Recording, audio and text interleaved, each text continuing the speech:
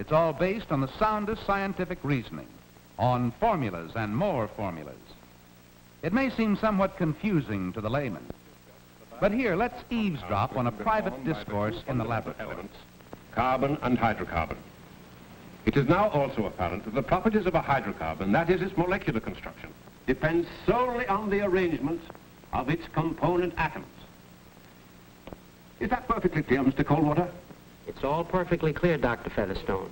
As I understand it, it's the rearrangement of the molecular static force and the calorial force of celerin. And you say the hydrocarbon comes into the formabrase and brings out all the little high-by-2 of celerin and the calories contained. Then you said the hypermorgan can raise the celery, the rate of force of the hypermorgan, the rate of race of the composition going into the fat, coming out of the central morgan celery region. And that's why it can't force the hydrocarbon and the calories of brain. And they'll do it to you, too. Well, it's not so important.